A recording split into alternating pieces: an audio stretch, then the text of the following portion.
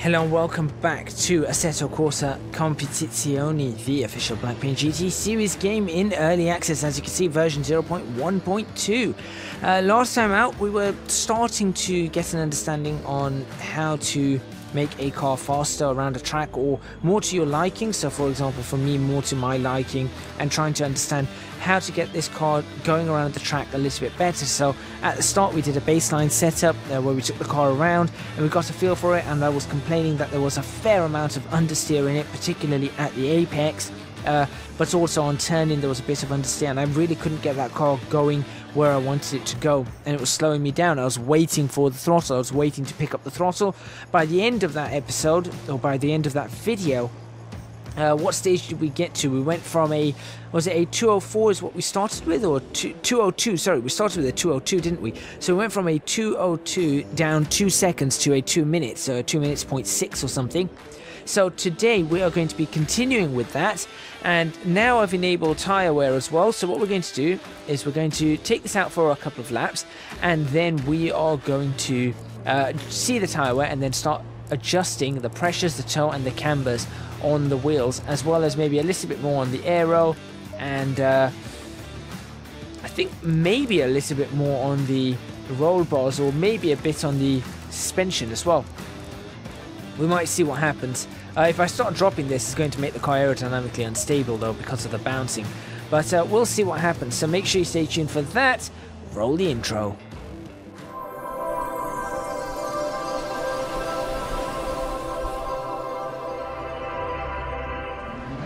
Alright, so here we are, and it's time for us to get a feel for this car. So, new session, exactly same conditions. We're going to be nice and easy on this first lap. Just get a feel for it, and then we're going to throw it around a little bit. See if we can get anywhere near that 2 minutes again. And it shouldn't be too difficult to get near that 2 minutes. Once we get ourselves up to speed, it should not be too hard to get up to that 2 minutes mark. Yes, it seems to be okay. Again, immediately I can feel that turning. In the last video at the start, that kind of turning that I just experienced, that would not have happened. This wouldn't have happened. I would have been sort of washing out already. But now I'm not, and that's really nice. So it's really great to experience that and actually see my setup working for me. It's quite a nice feeling to be able to drive a car and see a setup working. I have to say, the force feedback on this is really nice. I can really feel every bump in my steering wheel. Very, very nicely I can. Still got that mid corner, oh sorry, that apex at the high speed. We've got that apex understeer, I suppose that's what you'd call it. So just at the apex I know I can feel understeer at high speed. But still, let's see what we can do. Shouldn't be too difficult. This one seems okay, but I guess that's because it's uphill. We've got a bit more compression, I guess, in the wheel, so it's just sort of gripping in a little bit more. I feel like that might be the case with that one.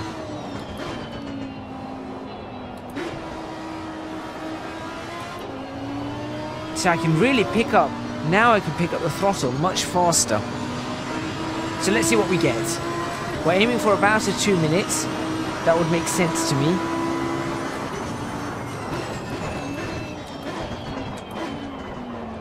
I think around a 2 minutes would make sense to me. Oh dear. That didn't work for us at all. Bit of snap oversteer once again. Of course, new session. New session, getting back, getting used to the car once again. So we are going to have to go ahead and abort this lap and do another lap. So that snap oversteer was me just flicking the wheel a little bit too quickly in the opposite direction. Now with that, again, I think that I need to add in some more negative camber on the wheels all around, really, to help me with that. So that kind of snap oversteer, maybe with some negative camber, it might respond a little bit and actually grip in. Because at that point it just snapped, and then I couldn't actually do anything. I'd lost traction. So let's see what happens. There's that apex, that understeer. Just need to be careful of that. And it's not a nice place to be having that kind of understeer, I have to admit. It's gone from most of the corners, but in the high-speed corners it's clearly still there. That was way off the line. It's okay, this lap's ruined anyway. We're probably looking at about 2 minutes 15 on this lap, if not more.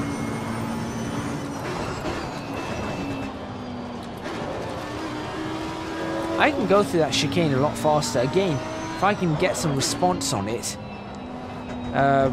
just a bit more responsive handling, a bit more turning. I guess I could play around with the toe as well to do that. 2 minutes 8. This is me, your Russell West.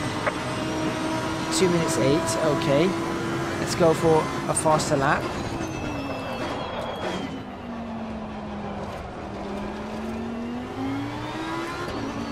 This time without messing this part up. Just easy. There we go. That's pretty good. Again, that responsiveness. Just need to fix that up. So we're looking for 2 minutes, remember.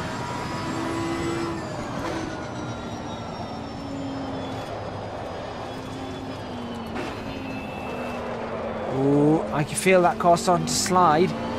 That's interesting. Alright, we're about 7 seconds up, so we're in the 2 minutes ones, I think. Yeah, we're in the 2 minute ones. So we really need to pick it up a little bit. Let's pick up the pace. But still, first session back in. I'm going to try and drop this to third and see what happens. Nothing.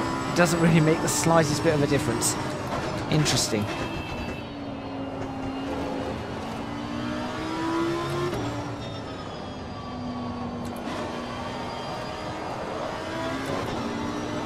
Okay, we're still about 7.5 seconds up, so we haven't had a great lap. I will say that, we haven't had a great lap at all. Let's see if we can gain anything at the chicane. There we go. Nope, not gaining anything at the chicane. As a matter of fact, we've lost time. 7.3. 2 minutes 1.083. Okay, that was 4 tenths. 4 tenths slower than what we did in the last session. That's not too bad. I will say that's not too bad at all to be just 4 tenths down. And I'm sure I can gain that 4 tenths in just a couple of corners. So I'm definitely feeling this car responding a lot better. But as you can see, for example, there, you can see that understeer. Just there for demonstration. That was literally for demonstration, don't worry.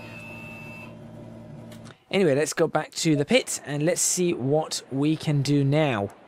So, for me, I feel like I need to start increasing the cambers on all of these. So we need to add in more negative camber. So I'm actually going to go 3.8 on these and 3.6 on these. So that's what I'm going to do. I'm also going to drop the pressures ever so slightly, like so. Now, looking at the shape of the circuit and the design of the circuit, realistically, I think this tyre here, or these two tyres, can have more camber than these two, because of the way it's going to be pushed around. So that would work. But as you can see, if you have a look at that, the wear from 3, so we're down 2.9, 2.9. So we haven't done too badly on that. So I think changing the camber should be pretty good for us. Pressures are fairly good. This tyre gets hot on the outer. These two tyres get quite hot, sorry, on the inner. So on the inside of their carcass, they do get very hot. In fact, those two tyres run hot regardless. So the limiting tyre is actually that one. That's our limiting tyre. That's the one that's going to wear the most likely. So we need to think about that And potentially, if we were to increase the camber on these two, that would heat up. These sides would heat up, but then it would be more equal heating, you see.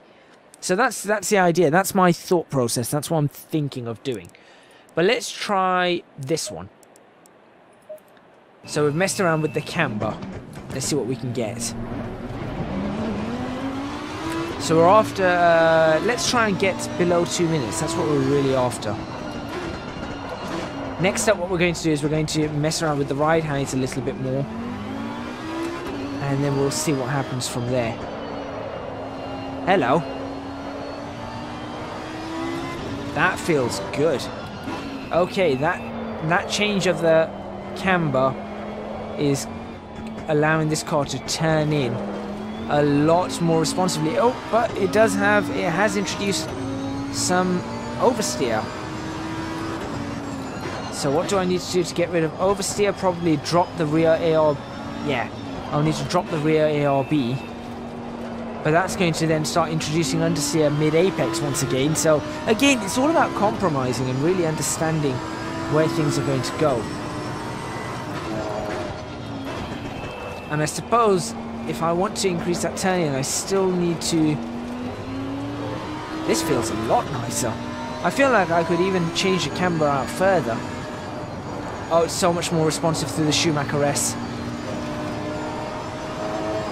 But it does require playing with the throttle a lot more. I'm no longer I don't have my foot flat to the floor anymore. All the way through. I'm lifting off just a little bit here and there.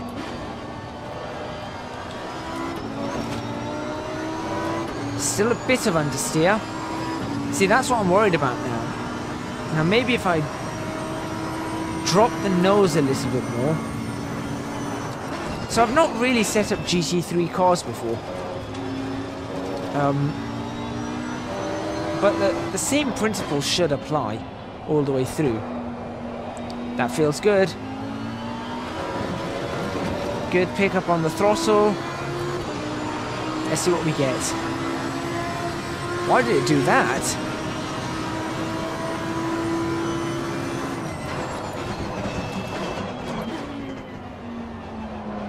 Turn it in.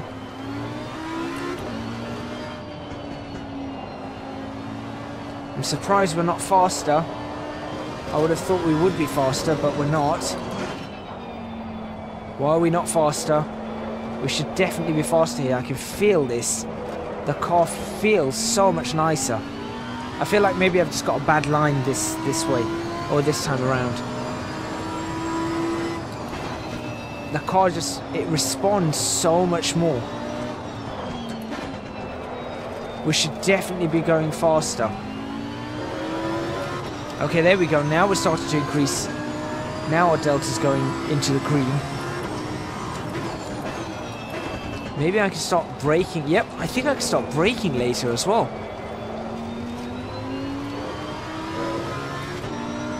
Okay, we're only a 10th up. That's not quite what I was after, but... There we go. 0.3 of a second. We can definitely carry more speed through the Schumacher S now. And pick up the throttle earlier here. We can ride it out a little bit more. And this one. Ooh. Careful there on the gear change. Half a second. Now we're starting to see the benefits of that camber change. I can ride the car out a lot more. It can go out on the curbs a bit more. It's a bit more responsive. What I will say is it's a lot more alive. But now it's understeering a bit through here. But still. Oh, just. We need to improve that. I think we can.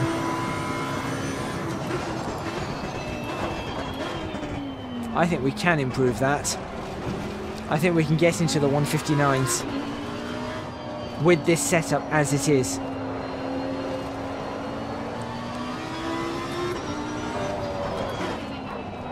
Because that is so much more responsive now. Turn it in and pick up the throttle. There we go.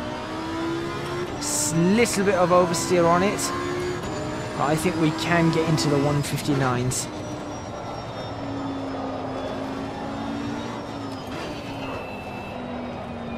And it's not as it's not terrible actually when it comes around, when it comes into those corners and you're changing gear and you're changing direction. Sort of change of direction now is a lot nicer. It just feels a lot nicer now, which is why I can take this a lot faster than I could before. Admittedly, that was a few hundredths slower, but still, you know what I mean. You can take this a lot faster than you could.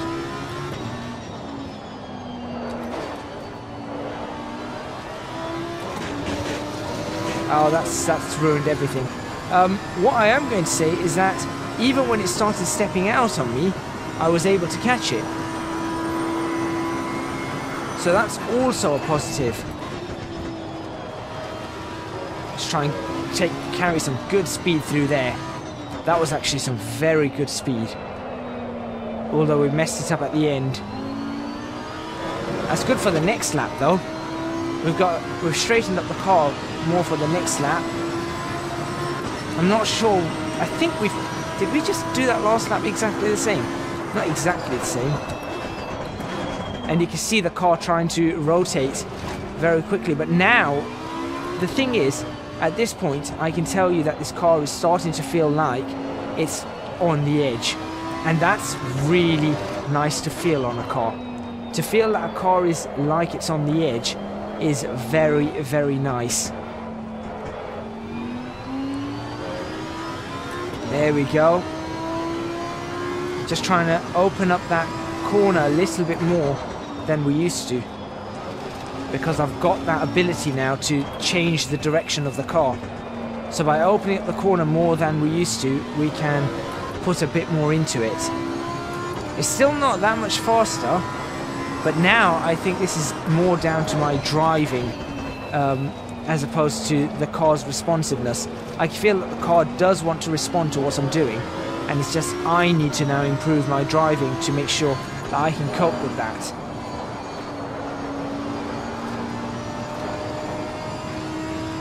That was slow. That one was slow.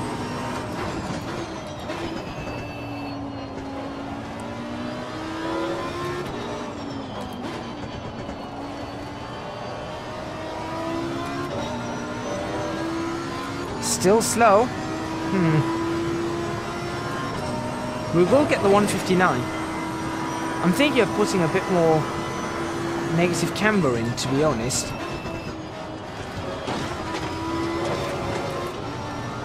I am thinking of putting a bit more negative camber into this. It feels like it could really do with it. Oh, that's a shame. That's going to be a shame. Yeah. This has been your personal best. Okay, so we'll go back to the setup. And for the last change that I'm going to make in this video, we're going to do a couple of changes. We're going to do that. I want a better, more stable rear end. Oh, actually, we'll just do that. No, sorry, that. More stable rear end, but I did find that we need to sort this out, so I'm going to drop that over there. So that's basically to try and fix the issues that I was having with the what do you call it? Come on, words. Words. You know what, the words aren't going to come to my head right now. Apex, that's it, the understeer at the apex. So I'm wondering if that's going to help that out a little bit. Was it the understeer at the apex I was looking for? No, that would be up. Understeer at the apex would be up. So that's not right. What did I want it for? There was a reason I wanted that. And I did mention it whilst I was doing it. So anyway, we'll just do that in general, but also, let me think. I think that it feels okay. How's the wear looks pretty good though, or overall the wear looks really nice. So What if I did that? In fact, forget that. What if I did that? That would be an interesting setup. Because those are going to heat up a little bit more now. That one doesn't heat up that much at all. This is going to be an interesting setup. So to finish this video, I've actually adjusted the camber so they're asymmetric. And I'm actually going to drop. Oh, I can't drop those any lower. Okay, well, that's what I'm going to put. What if I then increase the anti-roll bar at the front? Because that will stop any oversteer that I'm probably going to get now with the odd camber. But I'm not having oversteer. Did I get any oversteer on turn entry? I'm just thinking. Yes, I did get a little bit. I did get a little bit. So maybe that's going to be what I need to help me out. So let's try that and see if we can dip into the 159s with that to end this episode. This is going to be interesting. I'm just trying to remember some places where I could feel the oversteery nature of the car. There it is. It's still there. It is still there. But that's a lot more point and... I suppose it's, in terms of throttle, it's just point and squares, isn't it? Just point where you want to go and hit the throttle. Although that's not what you really do when you're racing cars. You've got to be progressive. You can't just put your foot straight down and straight up. I have to admit that I think maybe my force feedback settings are a little bit on the high side, because either that or the leather on my steering wheel is wearing out, because it is starting to make my hands hurt. So I don't think I've got the nicest of grips anymore. The steering wheel is very old, so I suppose that's bound to happen. When did I get this? Probably 2011. So I guess that's what's starting to happen. Yes. That is a mid-apex, or sorry, mid-apex? Yes, no, mid-corner. That is apex understeer seems to be gone. At least on that corner, on that lap. Maybe on another lap. We'll find out on the next lap whether it's back, or whether that was just me lucking out, or the speed of... I don't know. We'll find out.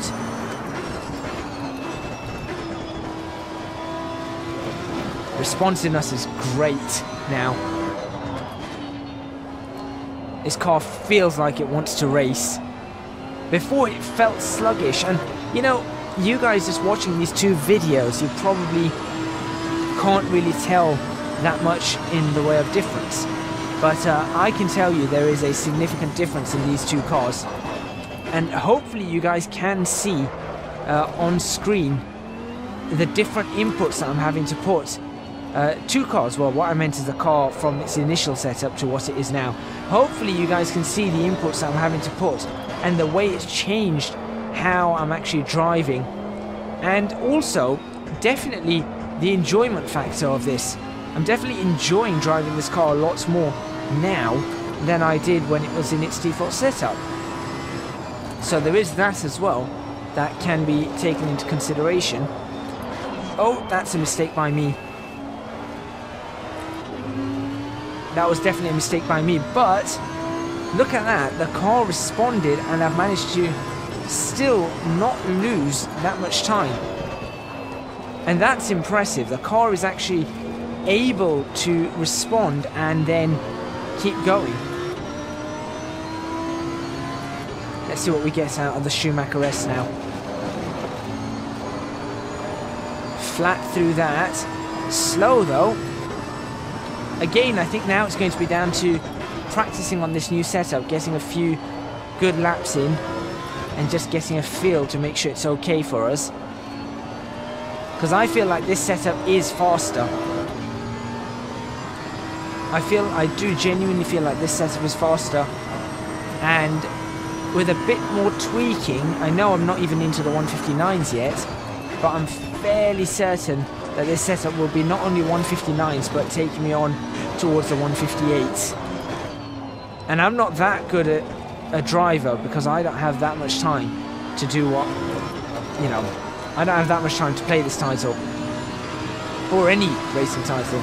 So I wouldn't call myself a very experienced or accomplished driver.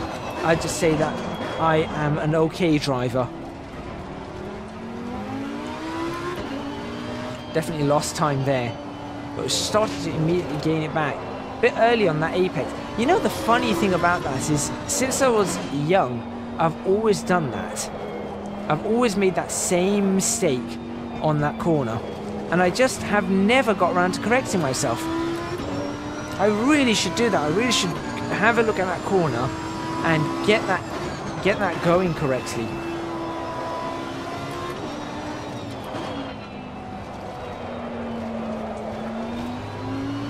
Okay, that's interesting. That was a bit of understeer that I didn't expect to get. So maybe we're not completely done with this setup. I don't think we're completely done with this setup yet. No, we're not completely done with this setup, but we are done with this video, I think. So that's where I'm going to... Look at that. That's lovely.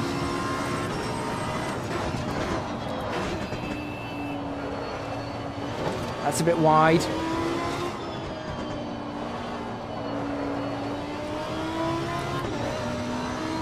But we are very close on our best time. But this car feels like it can go faster. And it's just me now.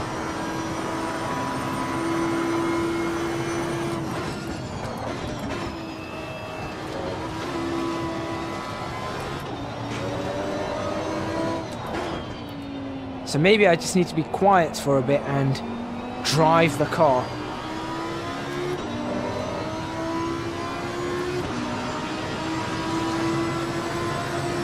We're still in the 2 minutes. I do want to get, before the end of this episode, I really want to get down into the 159s because I know I can.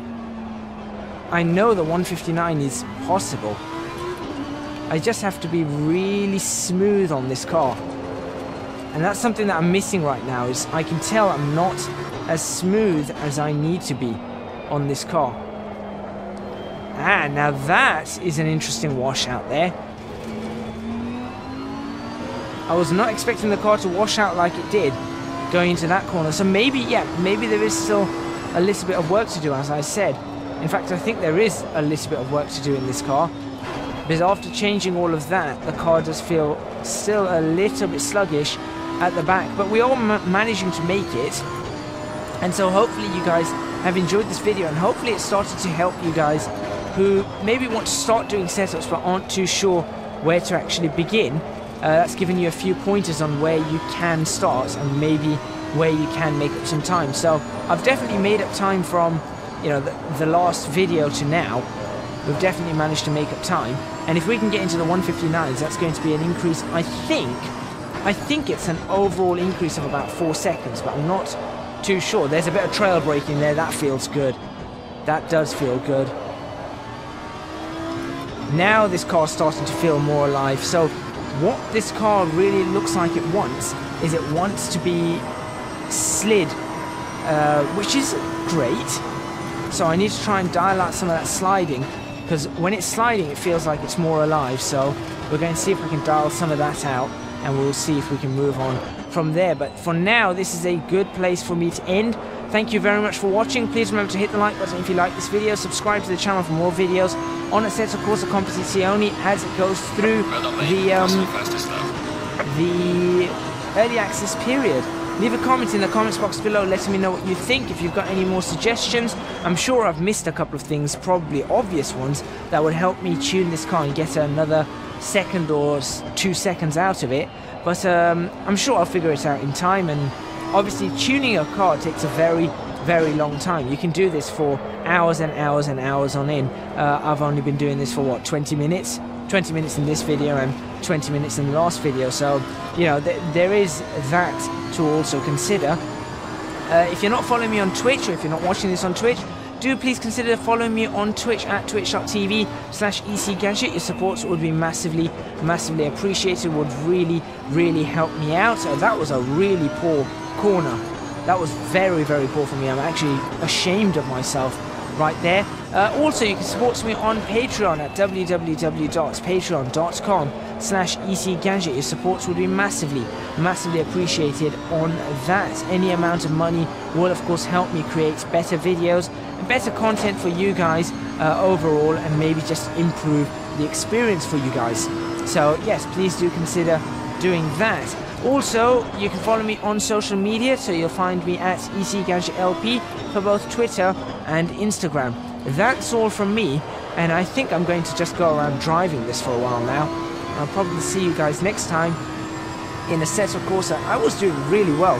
I was 3/10 up at the start of the lap, I thought. Now I'm a 10th down, but I'll see you guys next time in Assetto Corsa Competizione. I'll tell you what, I'll finish this lap off. Let's see if we can do anything with it.